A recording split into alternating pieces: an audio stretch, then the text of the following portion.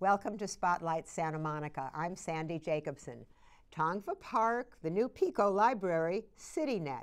These are just a few factors that contribute to Santa Monica being such a desirable place to live. Today you'll meet the people behind these projects.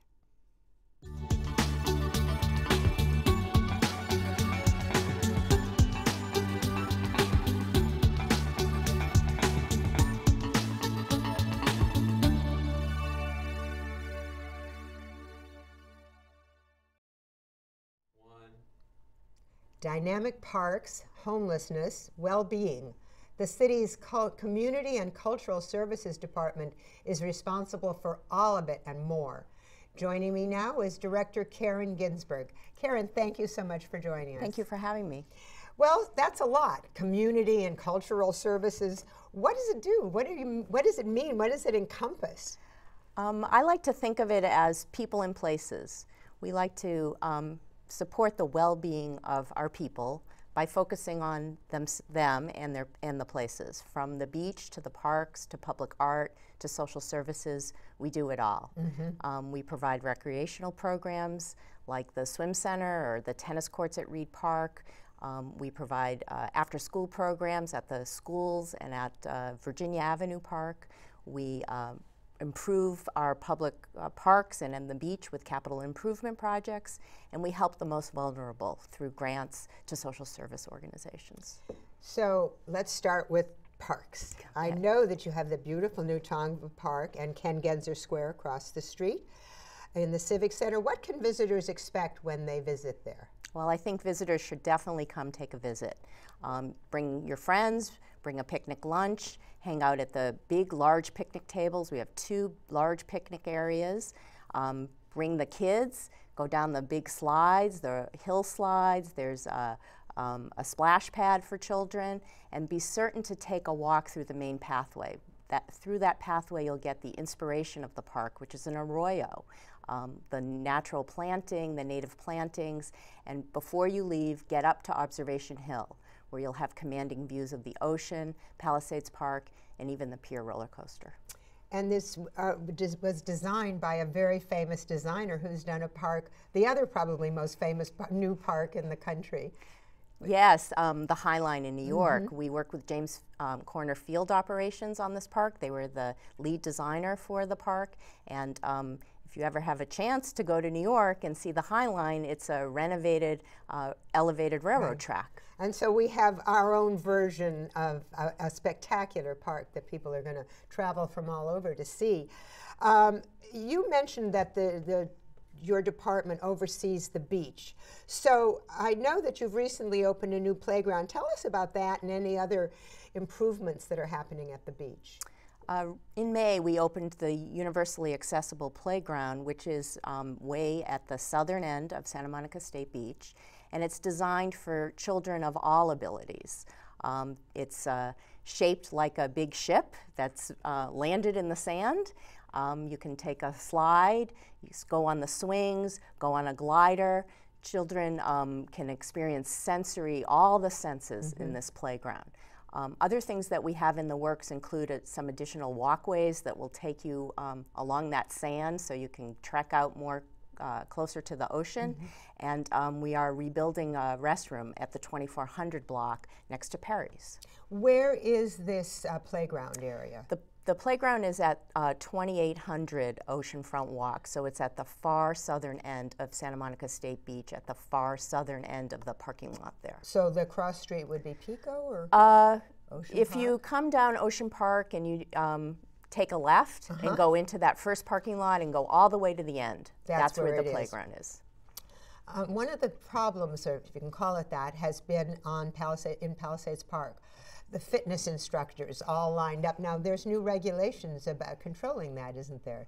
Yes. On January 1st, 2014, trainers who either have been or hope to operate a business in our parks or at the beach will be required to obtain a special permit to do that, in addition to their regular business license and other permits that they already obtain. These fitness trainers will be regulated. It'll be an annual permit. In Palisades Park, there will be special regulations where group fitness instruction will be limited to 15 participants only, specific in certain locations only. None of that training will be allowed on Sundays in Palisades Park. And there are weight limits and fees that apply. Weight limits of the equipment. Oh, okay. I thought you meant of the people working out. No, absolutely not. That's why they're there. I've heard you talk. I've heard talk about the city's Cradle to Career initiative. Talk about that. What is that? We like to call it our C2C initiative, and it's a collaboration with the school district, the city, the college, and our community partners who work with youth and their families in the community. And the idea is a collective impact idea where we are working together to ensure that children don't fall through the cracks. Rather than isolated delivery of services, the idea is to collaborate and deliver services in a comprehensive manner. One of the first things that we're going to be launching soon is a new website portal where parents and youth will be able to put in a keyword such as homework assistance, and every agency and organization that delivers homework assistance will pop up, both public and private. Well, will you register people to watch their progress or to make sure they're being covered by all the services that you have? Well, we have a YRT program, which is geared towards teens and their families, and through that program we are working with specific youth to help youth who may need that extra boost or connection. That's terrific. That's really good. And that's your part of your people thing, and I know the other part of your people thing has to do with the most vulnerable, as you call them. Talk a little bit about the homeless situation in Santa Monica and what you're doing. Well, we support 23 agencies through grants in the community that serve our most vulnerable population. And during the holidays particularly, they get a lot of support from community members, but really they need support year-round.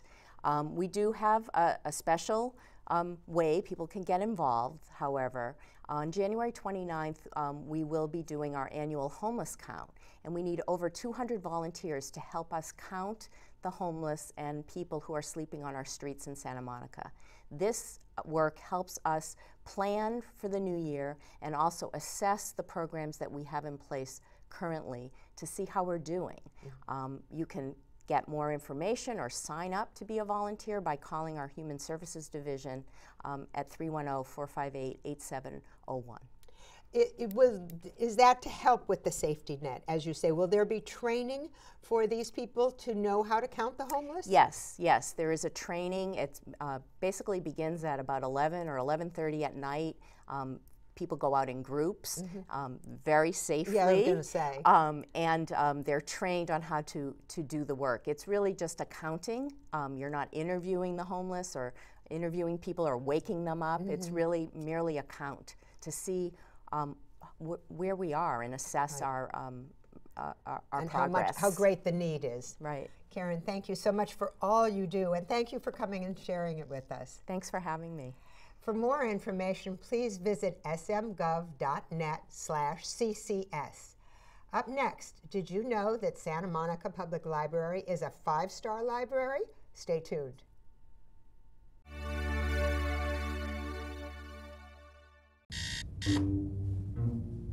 Good morning, sunshine.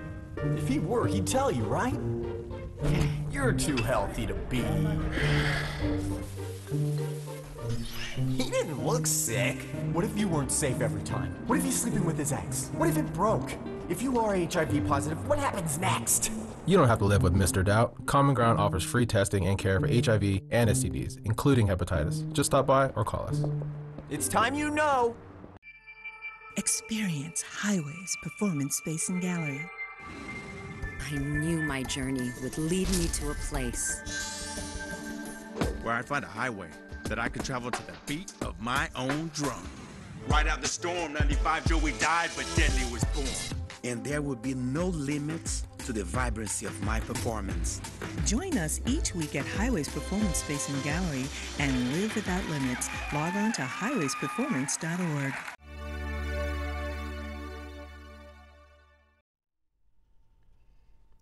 With more than 1 million visitors every year, the Santa Monica Public Library is a bustling hub of activity. Joining me now is Principal Librarian Susan Annette. Susan, nice to talk to you again. Thank you for inviting me. So I understand that the library got an award recently. What for? Well, we got a top 5-star rating from the LJ Index for Public Library Services. They evaluated 7,500 libraries, and 263 of us got stars. Wow. And this is the 4th consecutive year that we've gotten a 5-star rating, and we were the only California library to get that. I'm so impressed. Yes, so we were quite excited. And you should be excited. You're getting a new branch library opening up pretty soon. Well, first of all, where is it? It's in Virginia Avenue Park. It's very exciting because it's the first new library location in Santa Monica in 54 years. Wow, that's right, because the new main library replaced the old one. That's right. So what can we expect to see in the new library? Well, first of all, it'll have a brand new collection, 25,000 items, children's books, adult fiction, DVDs, CDs. It will have a children's side, an adult side, 20 computers. Most branches have open floor plans, so it will be very similar to the rest of our branches. But one thing that's different is that this branch will have a 2-building design. It will have a separate annex or community room that will allow us to do programs as well as the public can rent it. The design is done by Koenig Eisenberg Architecture. They did the park, which opened up in 2005. So it's been really wonderful to work with them because they know Right, the they park did Virginia so well. Avenue Park, yes. Right. So with people being able to download books and stream movies, what implication does that have for the future of libraries? Well, we've gotten very much into the downloadable book experience as well as audiobook experience. People can download those from the libraries. The audios too? The audiobooks too. So there are about 4,000 in that collection, but the advantage to those collections is that you never have any overdue fines because, you know, once you're done with the reading, you can return it, and if you're not done with it, it checks it in automatically. It takes it away from you? More or less, yes. I know you don't like that. Sounds mean. I know you don't like that. There was an interesting article, a study about reading to young children. Talk about the benefits of reading to children. Well, it's a bonding experience between the parent and the child. It increases children's vocabulary, just the sound and the rhythm and the interaction. It gets them ready for kindergarten and academic achievement down the line. It can be a pleasurable experience so that they can get the lifelong reading habit of reading for pleasure. Well, how young are we talking about? You know, we have summer reading program for babies. So that when I'm in the park, you know, kind of handing out these brochures about summer reading program coming up, you know, people will look at in the carriage and say, too young, and I say, absolutely not. We've got one for babies. They can do music, a finger play, just talking to the baby, reading from a picture book. So they're included too. Do you have picture books for babies Oh, yes, at the library? absolutely. So I guess I've asked you this in another way, but why are libraries still important? I mean, they go back to the century before the last one, Absolutely. but why in this century? You know, libraries are not only important because of the collections that they have, but the relationship that you can form with other people. So we always talk about the mission as being read, connect, relax, and learn. So we have the collections, but we have programs. We do safety programs for kids. We work with the Santa Monica Police on that. We work with LA Opera to do an opera series every year that talks about the operas that are going on that season, but then ends up with a concert. We do our community reading program, Santa Monica Reads, and we've done that for 13 years in a row. Was that where the whole city reads the same book? Absolutely. So What book is it? Well, next year it's going to be, we got a grant to do the big read. So we're going to be reading Into the Beautiful North. So we'll be working on very much the same model, but we got funded to do it from the National Endowment for the Arts. Wow. So we're excited about that. That is great. You like to consider that libraries offer lifelong learning experiences. Is this what you're talking about, or does it extend beyond that? Well, we talk about libraries as being lifelong learning experience for 0 to, seniors, very senior. 0 to death. Absolutely. I mean, we have some of our patrons are 98 years old and they're still walking to the library and they're still enjoying themselves. And you have to think a little bit that, maybe that. Yeah, maybe that's why they're 98 years old. Why they're still coming to the library. Right. But it's like I say, it's a connection with other people. It's a good public space, and we try to have a friendly staff that will offer to assist you with questions. For example, we've been doing a lot of programs lately with the Affordable Care Act. And getting that, the word out on that a little bit more. So we've been doing that. Like I said, safety programs for kids. Not only that, safety programs for seniors, how to prevent falls, concerts, readings, author talks, all sorts of things. The main library got the LEED Gold Award, the LEED Gold Award, and I know you're shooting for a platinum on the new one. Talk a little bit about that and how valuable that is. Well, all City of Santa Monica buildings are target getting a LEED rating. This will be, the platinum rating is the highest rating. What is LEED again? It's leadership in energy, environment, design, put out by the U.S. Green Building Council. I may have gotten that acronym wrong. Well, I know, but the idea is that it has to do with the environment and sustainability and all of that. The health, the environment, and the conservation of resources over the life of the building. So the Pico branch will have a cistern that, processes gray water for, I think, flushing the toilets or something like that. But there are all sorts of, it has a lot of natural daylighting. Sun canopies so that there's some shade in the area. It has a white roof so that it reflects the sunlight, and so it reduces what's called the heat island effect and reduces smog. And of course, this building is going to have a wonderfully articulated, folded roof. It's really going to be a fabulous addition.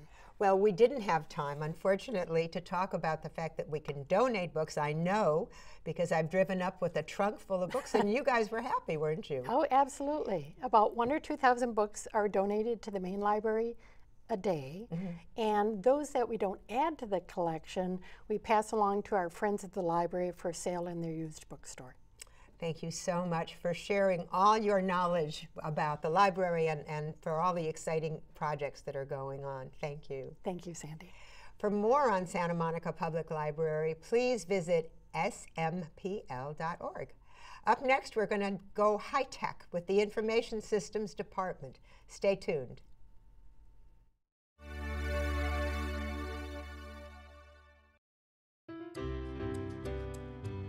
Oh, hi, Rosa. Is it time for Mama to have our baby? No, sweetie, it's time for you to get a checkup. A checkup? Can I go, please?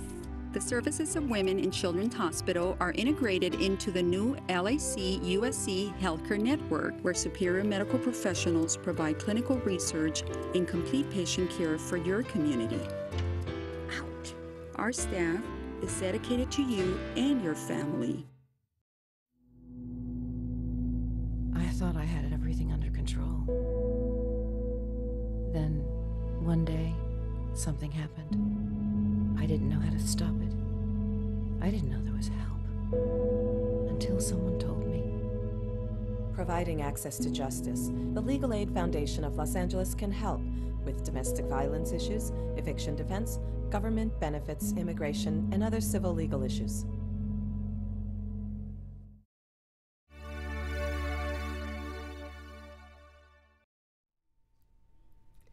The Information Systems Department does everything from providing Wi-Fi to offering programs for high school students. Joining me now is Broadband Program Administrator Gary Carter. Gary, thank you for joining us. Thank you for inviting me. What is Youth Tech? We'll start there. Youth Tech. Is a program to cultivate local talent in the tech and in the tech area. So we have a lot of businesses and startups in the city, and we would like the opportunity for our high school students to have the skills to obtain some of those lucrative careers. It's hard skills, technical skills that traditionally haven't had the opportunity to really be immersed in the traditional curriculum. In the curriculum. So it's just an opportunity for those students to get both that experience and also real-world business, professional skill development. So a little bit like having an internship? A little bit, yeah. And more focus on the skill development and mimicking the process of a startup. What's the age range you're shooting for? So when we started the first year, we only allowed seniors in the program, and of course there was one 11th grade student that showed us that 11th graders should compete, and we had that same experience this past year. So now we're saying, okay, 9th grade through 12th grade is the age range, so anyone that's currently enrolled in high school, in a Santa Monica high school, they would attend during their summer. I bet some of these kids could put their peers to their mentors to shame. Yes, yeah, they learn really fast, and yeah, it's been great to see them build their skills throughout that 6 weeks. So who's behind Youth Tech? It's a dedicated team of city staff and local business professionals. From local businesses, we have both some of the tech startups, established entertainment tech companies, digital media, law firms, graphic design companies. We have the whole gamut. And if it's a part of a tech startup, we have a professional locally here that's behind that curriculum. I keep thinking that those people are benefiting as much as the kids are. Yes, yeah, it's a great, I think, life experience. And the first year it was somewhat difficult to get folks to understand what we're trying to accomplish. But as soon as they presented once, they always return. Yeah, they always return. What's like the timeline? I mean, how long are the kids in the program? It's 6 weeks. The timeline is that we open up applications January 1st, and they're open until March 15th. And at that point, we interview them. It replicates a college admissions process and also your typical professional recruitment. So there's interviews that we have actually a panel interview that we put these kids through. This is after they've done the program, no, this is that before? Just to get admitted, there's an online application that includes essays. We invite them in to interview, and after that, after they have their panel interview, then we'll admit 14 students. Oh, it's 14. It's Out of how many usually apply? It depends. We've had over 20, 30 sometimes. Oh, wow. We'll see this year. Each year, the word gets out about the experiences that they've had. More kids yeah, I think the demand's going to continue to increase. I have a note here, something about pitch night. What's that? Okay, so yeah, throughout the 6 weeks, the first week they're learning city technology. Then their 5 weeks, they're in a tech incubator here in Santa Monica. So they're working alongside true professionals that are starting up their company. So they're networking and getting information from them. The program actually culminates in pitch night, where they pitch their idea, their startup, to a panel of investors and entrepreneurs in the community, and they actually get rated, and only one wins. So one team wins, and you know, we haven't had any get funded yet, but there have been some spin-offs from the program. A little bit like fashion, runway fashion or whatever. I'm sure, Project Runway. One way. I'm sure, yeah. Right. So this gives them an in-depth look at how a city runs and how businesses run as well, it would seem. Yeah, so the first week they learn a lot of, they learn pretty much all of the city's technologies, from some of the public safety technology that's inside a police vehicle, you know, the Wi-Fi and fiber optic network that we have, the fire engine equipment, all of this cool technology that no one really has the opportunity to see.